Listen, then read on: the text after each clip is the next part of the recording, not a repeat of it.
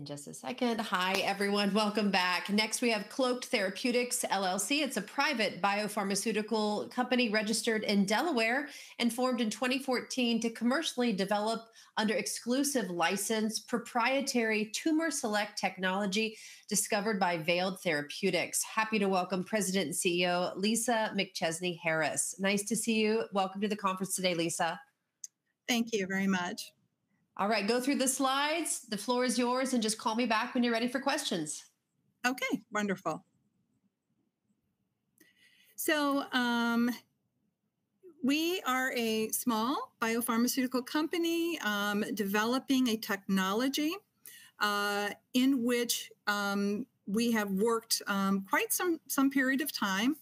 And I just kind of wanted to walk you through exactly the approach that has been entailed to develop this technology. So our mission was really to develop a proprietary pseudo-LDL technology that could be targeted directly and selectively to tumors. And the novelty of this is that the sum of the individual parts is greater when you add everything together. The efficacy, what we found is the collective effect works very well. We wanted to transform cancer treatment by providing a lower toxicity system, and by also creating and utilizing bodily biological pathways to help us in the delivery of this system. So on this slide, we kind of go through the problem.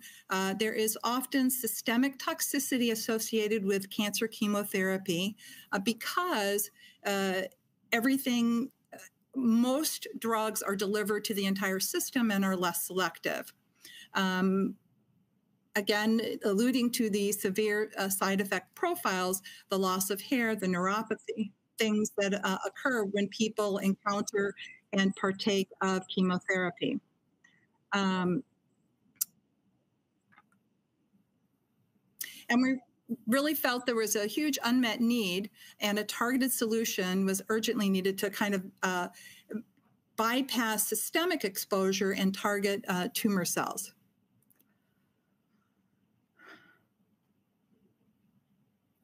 So the pathway that was designed is a targeted drug delivery system, and Tumor Select exploits cancer cells. And we use unique biology to selectively deliver that chemotherapy while avoiding and sparing healthy tissues. We camouflaged and transport, thus the cloaked nomenclature of our business. We utilize natural metabolic pathways, and we evade normal cellular defenses, and thus the chemotherapeutic can accumulate within the tumors. The tumor microenvironment is leveraged to activate the drug release, ensuring precision activation. And then finally, that chemotherapeutic payload is delivered to the tumor and activated within the tumor so that we have very targeted delivery to tumors. So here's kind of a synopsis. It is biology driven, as mentioned. It is natural camouflage that is a contributory factor within the body. And then we have the microenvironment triggered release. And here's sort of an illustration of how that works. The LDL receptor uptakes that pseudo-LDL particle. It ingests it into the tumor. The tumor is growing rapidly, so it has a huge appetite for LDL-like particles to enable its continued growth. And then, again, the materials are released within the tumor by activation of that microenvironment within the tumor. So it's LDL mimicking nanoparticles. these tiny particles resemble natural cholesterol, enabling that stealth delivery. It's built-in precision, the disguising of these LDL particles. All of that is attracted into the tumor cells.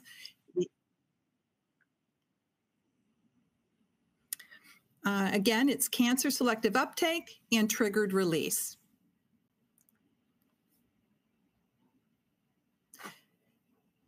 So here's sort of the sequence in which our delivery system, our encapsulated, camouflaged stealth particles.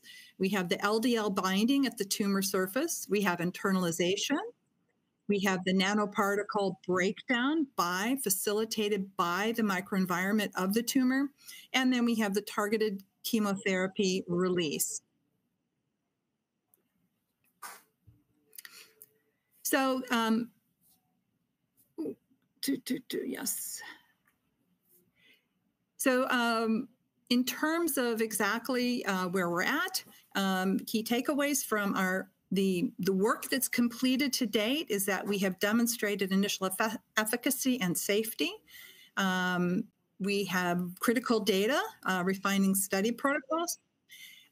We would like to move forward we have one final preclinical study to complete, repeat dose rat study.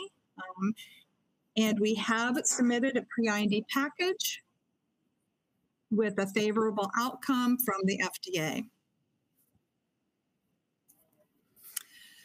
So the next steps, like I've mentioned, is the completion of the toxicology study in rats, and then the submission of a complete IND to the FDA for permission to move forward into human clinical trials.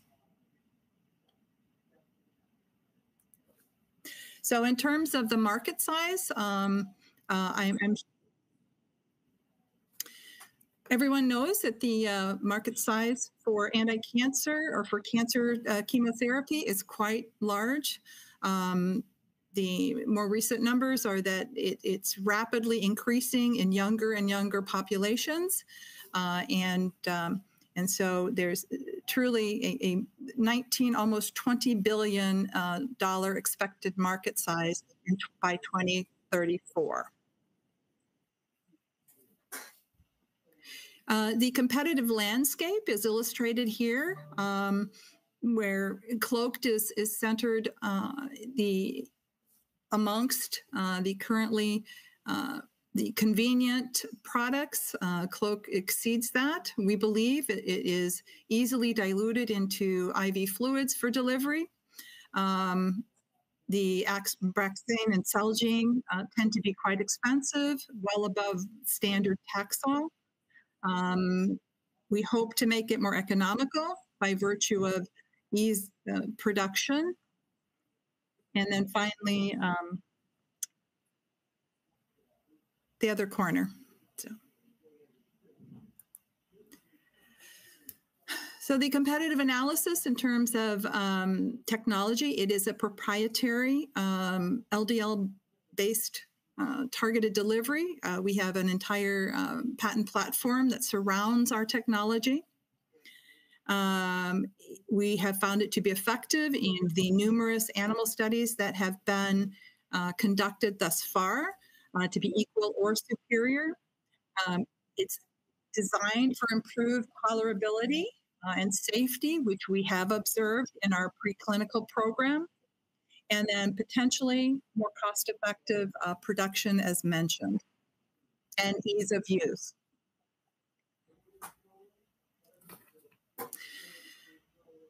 So our market entry approach, our sales and marketing strategy, and our customer acquisition channels are provided here in listing. We hope to license the tumor technology for commercialization. We are targeting companies with strong oncology pipelines and a knowledge and customer base for such products, and hoping to license the deals with milestone and potentially payments and royalties. Strategic partnerships also potentially available. In terms of a sales strategy, we have certainly listed our approaches here and in sales and marketing, our business development outreach, scientific conferences, etc., and then investor, and stakeholder engagement, secure funding through biotech venture capital firms and strategic investors, or collaborate with key opinion leaders, hopefully to drive awareness and adoption of this approach. So our growth roadmap is really year one.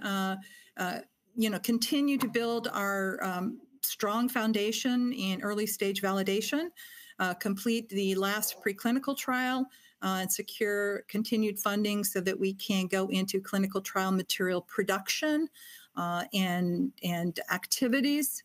Year two, actually move into phase 1 clinical trials, expand the IP portfolio, because we do believe the platform can offer novel additional oncology product